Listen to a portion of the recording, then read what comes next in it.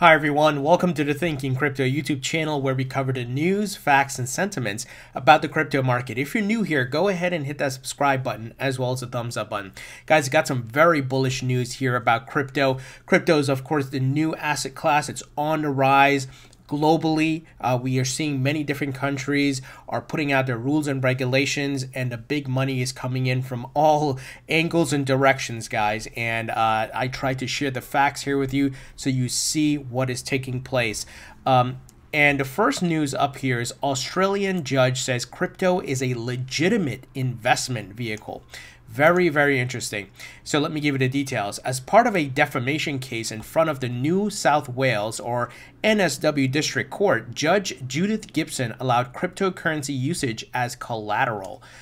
This is recognized as a form of investment, Gibson said of cryptocurrency, also acknowledging its volatility, according to a brief from the Australian Associated Press. The plaintiff vies for crypto usage. As part of the defamation case, the NSW court stated that the accusing party must place $20,000 Australian dollars or approximately $13,000 USD in a bank account guarded by the courts. Should the accusing party lose or secede, the funds would pay for a portion of the defendant's legal fees. Instead of a bank account, the court allowed the plaintiff to use their cryptocurrency exchange account. Guys, this is very interesting, and it shows that cryptocurrencies cannot be ignored anymore. Governments are talking about it, and it's part of the legal system, part of pop culture, TV. It's seeping into the mainstream, and this is exciting to see because we are the early adopters who are getting in it at the low prices, so we have the opportunity to make significant returns when the masses start coming into this, guys. And we are on the side of smart money because right now big money is putting in a lot of money. I know I said money a lot of times here, but they're building the infrastructure, investing in the crypto and digital assets, but also investing in the hardware, software, solutions, services, right? The infrastructure.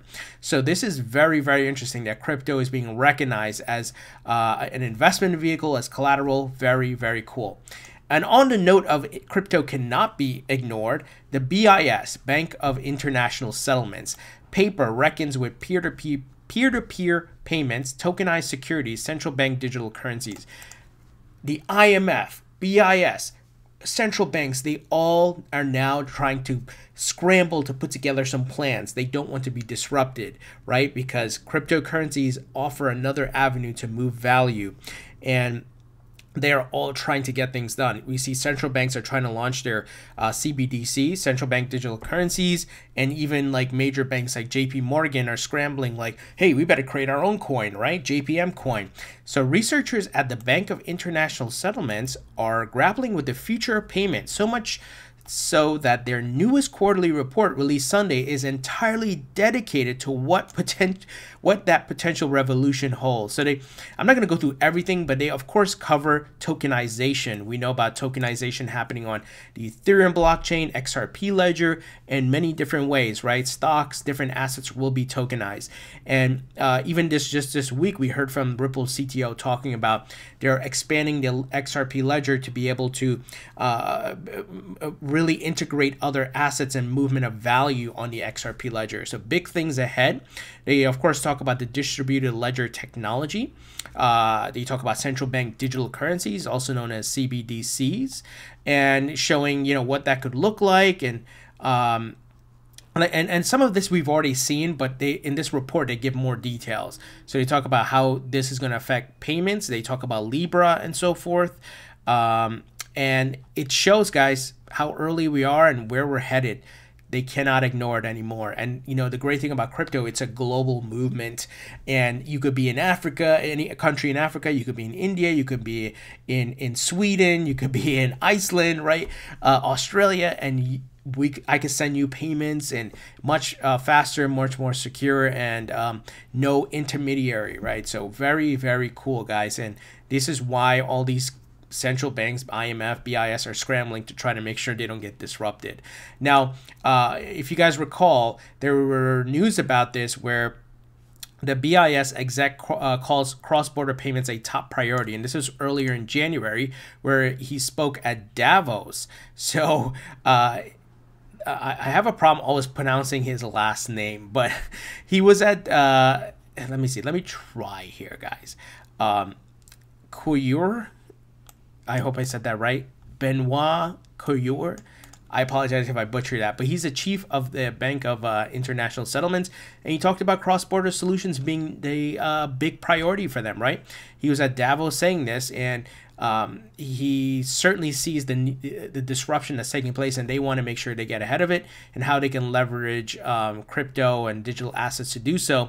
And of course, Ripple has always been a big part of that because they've shared the stage with the BIS folks, and Ripple's working with the IMF, and XRP serves to be a bridge asset for the different CBDCs. We saw that in the World Economic Forum. They outlined Ripple XRP as a wholesale solution for CBDCs. So I believe XRP will be a part of this, and central banks around the globe will move their fiat currency into a digital format. So that's what's coming, and this may not be the sexiest news, because we're all looking for higher prices, but it shows the building and how real this new asset class is, guys.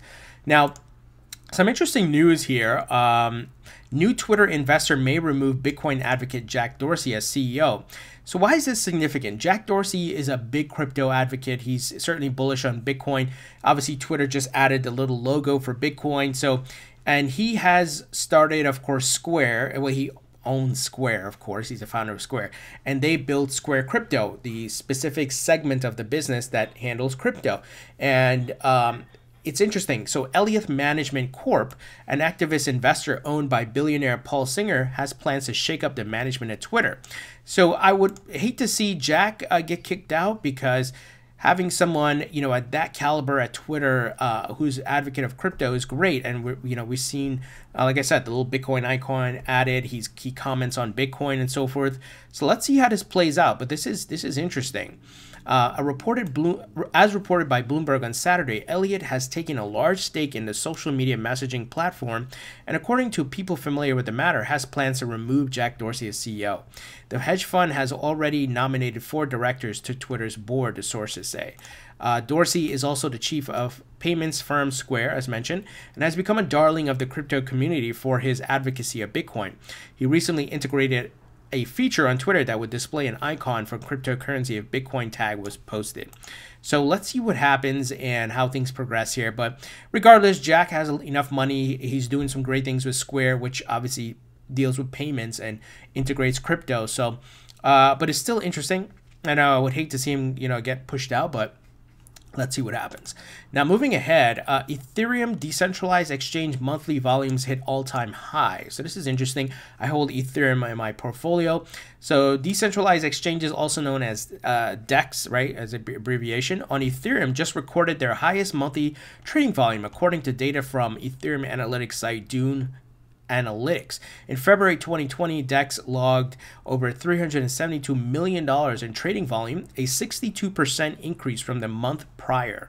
February's volume overtook the previous all-time high of $358 million in July 2019.